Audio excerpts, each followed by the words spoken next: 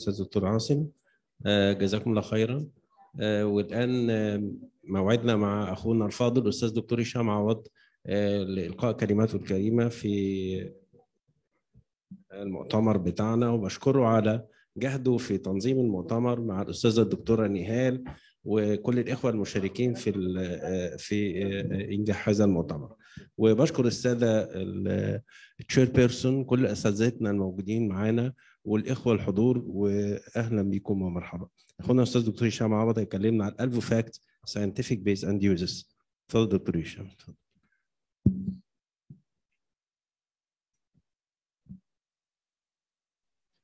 بسم الله الرحمن الرحيم. This talk is sponsored by Pharmacon, and this is a company which is responsible for the Alveofact. We start by a little bit of history. What's the history of lung surfactant? This starts in the 1805. When Young and Laplace, we are aware with Laplace, but it's actually Young and Laplace first formulated the formula for estimating the pressure needed to open a viscous organ, and it is a pressure equal to T, it's surface tension on the radius, and this will implicate the importance of the radius in determining what the pressure needed to open a viscous. Then in 1929, it was shown that the porcine lung demonstrate that the surface tension is low in the porcine lung which are born premature. And in 46, they first discovered the dipyrmethylphosphatidylcholine. In 47, the link between the surface active substance were shown to reduce the pressure required for lung aeration. In the 50s, they demonstrated that the pulmonary surfactant influenced the surface tension of the lung volume. All neonatologists are acquainted with Avery. This is the editor-in-chief of Avery et al., the textbook of neonatology, and he was the one who discovered the pathophysiological mechanism of RDS and stated that it is due to the lack of pulmonary surfactant. They found that the lung of a neonate who died of RDS had a higher surface tension than the neonate who died of non-RDS causes. And in the 60s, this was a turning point, the delivery of a son to Kennedy, and this son died from the hyaline membrane disease. And this incited the investigator all over the world to start working on a substance which can help in managing this. And in the year 65, this was the first clinical trial of a use of dipyrmethylphosphatidylcholine as a spray method. For the first time, it was not effective. In 70s, Robertson and Adam reported the natural pulmonary surfactant formulation was effective in animal model, and Kings described the surfactant proteins which are important in the spread of the surfactant. Fujiwara was the first one to use pulmonary surfactant successfully in Japan. He was studying in America, and once back in Japan, he formulated a product called surfactant TA and reconstitute and use it in 10 neonate with RDS, mean gestation age of 30 weeks, and this was a great success. This was the first time of successful use. Then in Stockholm in Sweden, Robertson teamed up with Kurtstad to produce a porcine surfactant, and they name it according to their name. Kurtstad and Robertson, half of this and half of this, and they named it CuroSurf. CuroSurf from the name of the two authors. That's one of the most notorious surfactants we are using in Egypt, the CuroSurf, and this, it's history. What's the composition of surfactant system? 80% phospholipids, 10% neutral lipids, 8 to 10% protein. A small portion of the surfactant is protein, but essential for the function of this precious material, and 2% carbohydrate and iron. And this is the liquid fraction with the different constituents. The diphosphatidylpalmitylcholine is 40 to 45%. These are the different phospholipids incorporated, and these are the different proteins incorporated into surfactant. Surfactant-associated proteins, 4 types are up till now recognized: the surfactant protein A, B, C, and D. They're different than molecular weight. A and D are extremely hydrophilic. B and C are extremely hydrophobic. Up till now, the hydrophilic surfactant protein A and D are lost during the manufacturing process as a result of the organic solvent and chromatographic method.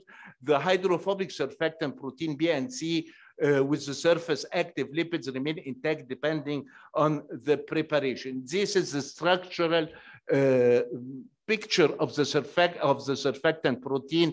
This is structural picture. This is the N-terminal and C-terminal, and this is a scanning electron microscopy showing in the lung, in the how surfactant is accumulated and packed. It is concentric, arranged layers and tightly packed. It is packed. It is not simply secreted. And this packing is done in a multi-layered surface film. As we see here in the multi-layered surface film, the packing of the surfactant. It is not merely the production, but the production and the packing. And we will see how important is the packing of the surfactant for the normal surfactant action. Surfactant, it is essentially an anti-atelectatic factor.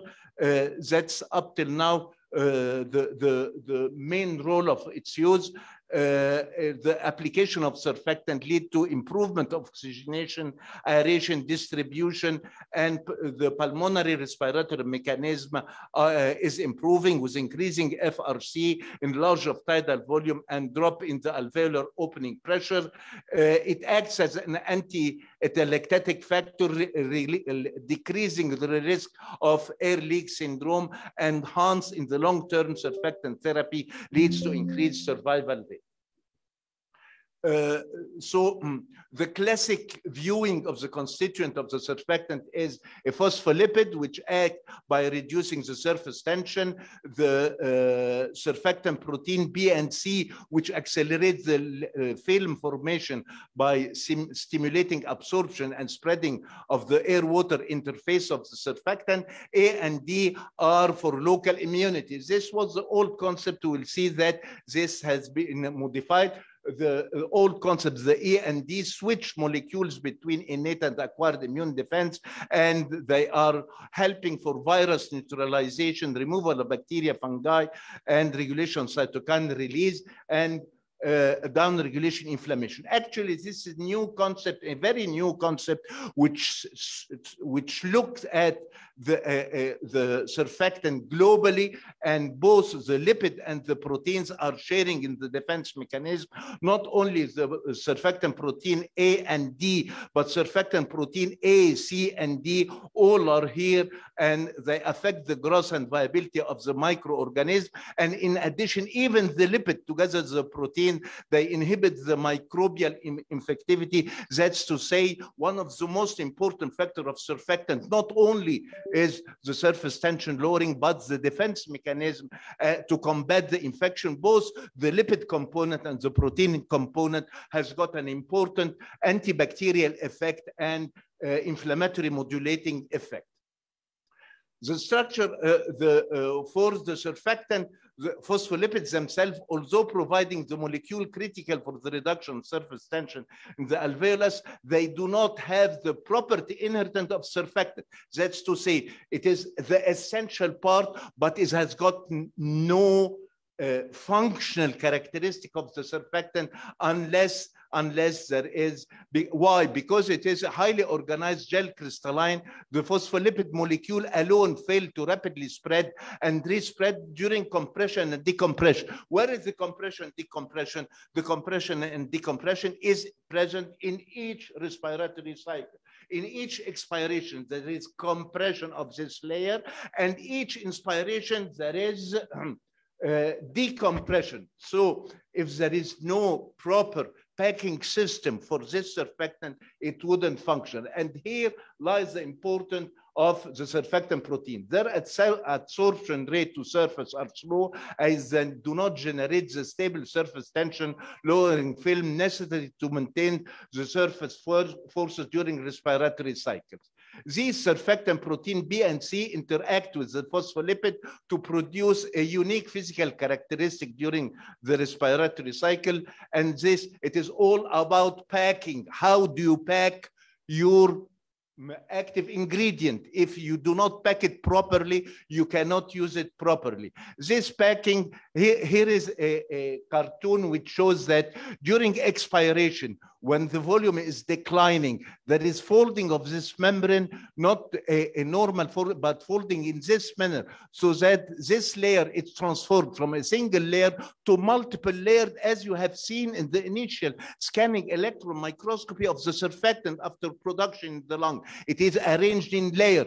And then when there is expansion of the lung, there is spreading of this layer. This layer is a continuous one, multi-layered, so that you will ensure that during the subsequent respiratory cycle, the proper spreading of the surfactant will be effective, and the recruitment of the surfactant from the underlying layers will be effective due to the presence of these surfactant proteins. That's the method. While compressing, this will be invaginated and forming a second layer and third layer and more layers by this manner.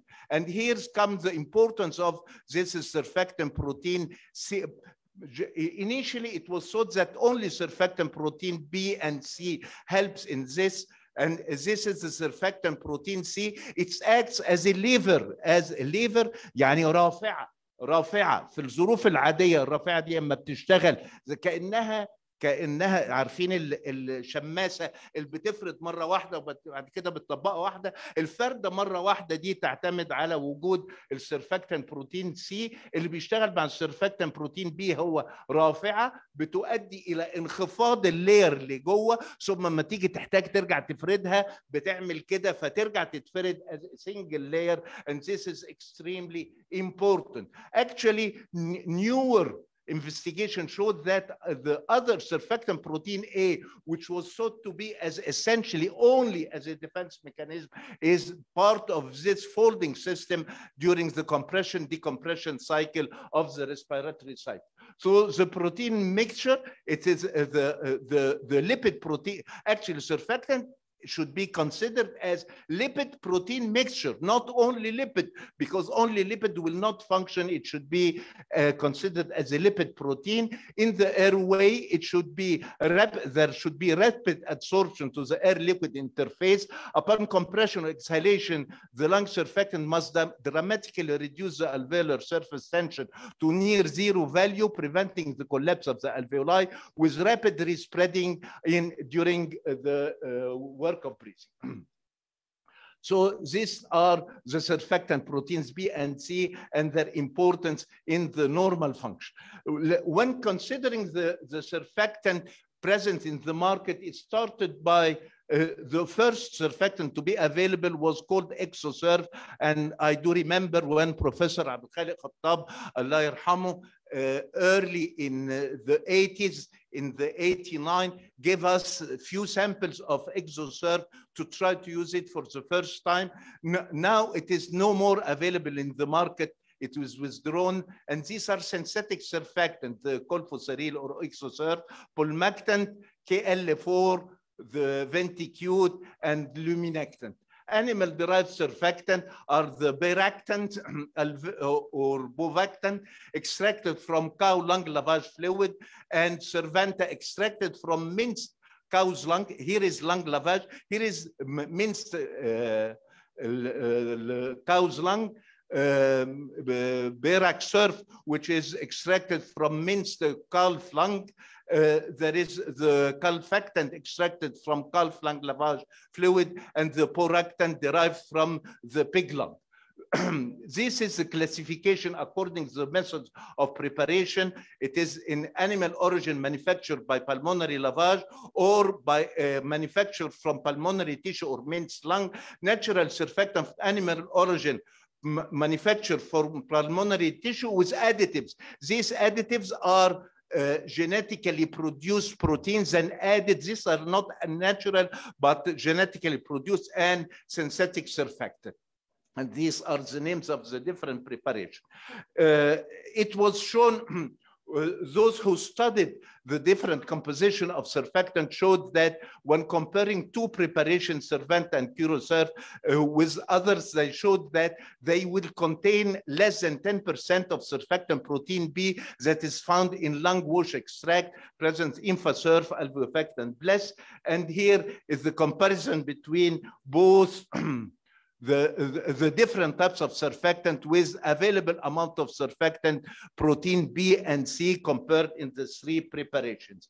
So do not restrict the use or the thinking of surfactant as to be used in hyaline membrane disease or RDS syndrome. In any condition where there is surfactant malfunction or surfactant absence, the use of surfactant is important, as in RDS, as in meconium aspiration syndrome and adult respiratory distress syndrome. Even in the COVID epidemic, it was used, the surfactant was used enormously in the management of severely respiratory, the pneumonia associated with the COVID, where the surfactant was deteriorated by the viral and subsequent bacterial infection. Here is the Alveofact.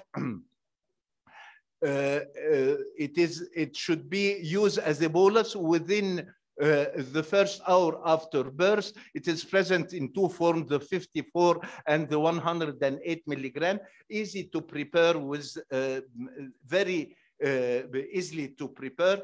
When comparing the doses, it was shown that using a high dose of surfactant, which is the 100 milligram per kilo, yield a better result.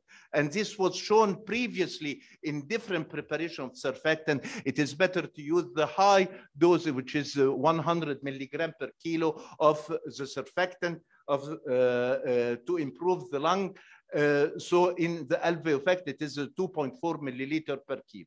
Are we going to give a single dose or multiple doses? No, we think about multiple doses, and it was shown that using multiple doses result in the better improvement. Especially we should have a low threshold for repeat dose should be in consideration when there is history of perinatal depression or infection. Why? Because both of these are associated with a systemic inflammatory response and a local inflammatory response in the lung. And as we have shown, surfactant is a potent anti-inflammatory product, not only a surface tension load.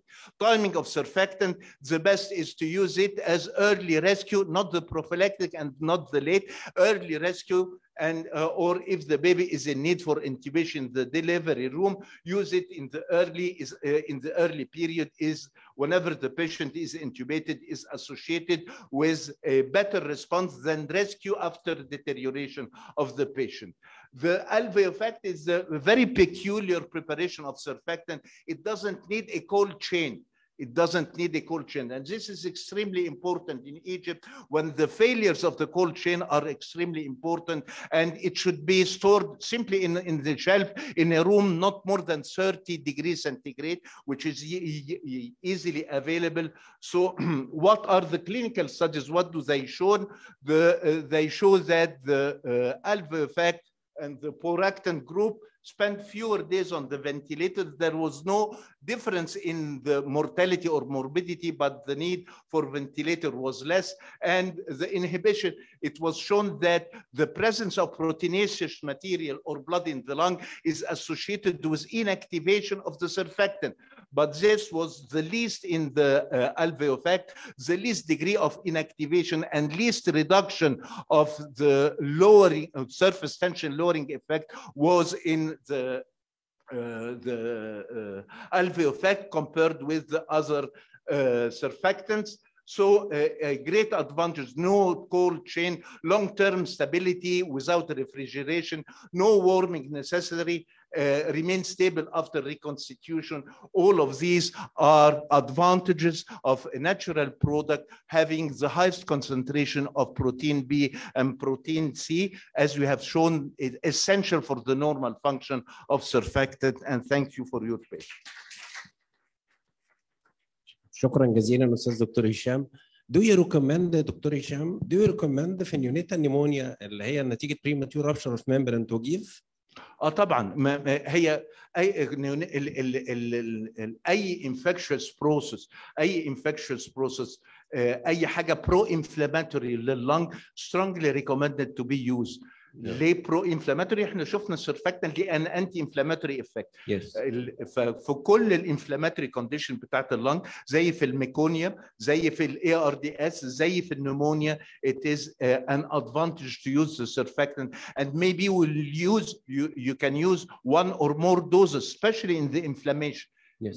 As you have seen, it is strongly recommended to use it when there is premature rupture of membrane, when there is perinatal suppression. The threshold to use the second dose should be يعني تستخدمها بسهولة خالص السكند دوز.